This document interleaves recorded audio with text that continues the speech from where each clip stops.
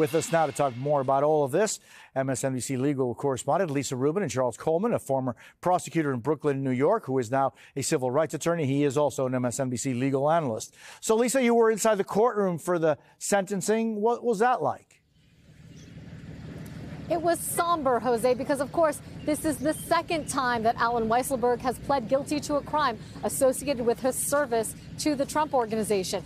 However, it lasted only a matter of minutes. Allen Weisselberg entering the courtroom this morning dressed in a zip-up jacket and sweatpants.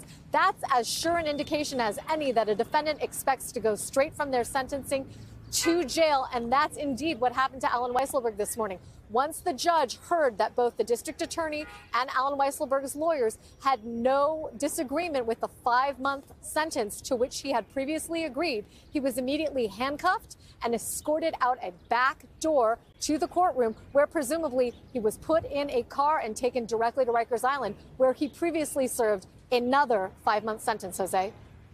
Charles, what do you make of this new 5-month sentence for Weisselberg?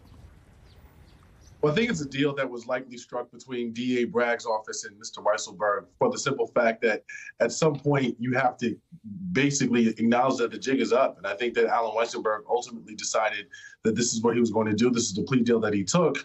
And then rather than sort of go through and continue to fight it, he knew that jail wasn't likely going to be inevitable. I think that Allen Bragg's office probably made that extremely clear to him. And they were ultimately going to settle on a number. The number, I would say, Jose, is probably a reflection and a function of his age, where he is in life, and the likelihood that he will pose future harm. And so 5 months to someone of that age is a very significant deal. And I think that's probably how they were able to arrive and agree upon that sentence. So will Lisa Weisselberg have a role in Trump's hush money case? No, he won't, although he certainly could have, Jose. You know, one of the things about the allegations in this upcoming trial is that there are principally two people who are said to have been in the room with Trump or on the phone with Trump where critical conversations were had or arrangements were made, and they are Michael Cohen and Allen Weisselberg. Now we know that one of those two people is almost certain not to step foot in that courtroom, and that's Allen Weisselberg. That in and of itself is a victory for the DA's office, because although Michael Cohen will undergo what I expect will be a vigorous cross-examination, there is no one else who can challenge his accounts of some of those critical conversations about the setup of the settlement payment to Stormy Daniels. And of course, what's really being charged here, which is the cover-up of those payments, which was orchestrated to ensure that he would win, he meaning former President Trump, would win that election. That's the charge that the DA has made here. And now Allen Weisselberg won't be there to contest that that's what Michael Cohen says happened. Yeah, and Charles, I mean, we've been seeing this former president is trying all sorts of last-minute maneuvers to delay the start of this hush money trial. Do these types of last-minute efforts usually work? Jose, they're usually not successful. This is not something that you usually see as being common in terms of defendants trying to get out of going to trial. Ultimately, we know that when you are facing a prosecutor's office, when the prosecution's ready, you have to be ready, and it's time to go. I think the only sort of last-ditch effort that they have in this case that could prove viable, and I'm watching it very closely over the next few days, is this notion of a change of venue. Donald Trump, I think from the very start, knew that he did not want to try this case in the county of Manhattan or in New York County. And I think that one of the reasons why we've seen that change of venue is because he believes that if he can't get a more favorable jury elsewhere, he can at least get the delay that he wants to not start the trial as quickly as possible. And so that would be, in my opinion, the last probable outlet that he might have not to start jury selection next week when it's expected to begin. And so over the next few days, everyone should be paying attention to when that decision comes down. Now, Lisa, meanwhile, turning to the classified documents case here in Florida, the judge overseeing the case issued a ruling on special counsel Jack Smith's request to keep the names of government witnesses sealed. How did she rule?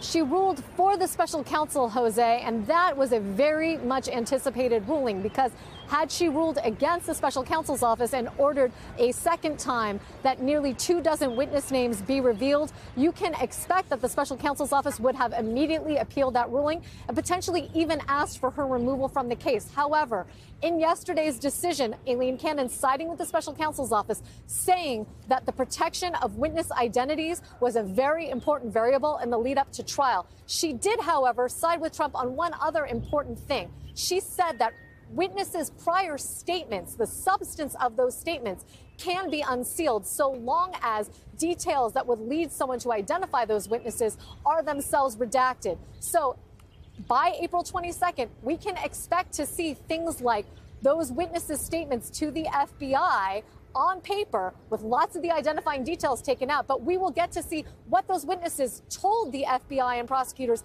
about the allegations in the indictment. Look for that on April 22nd. I know I am.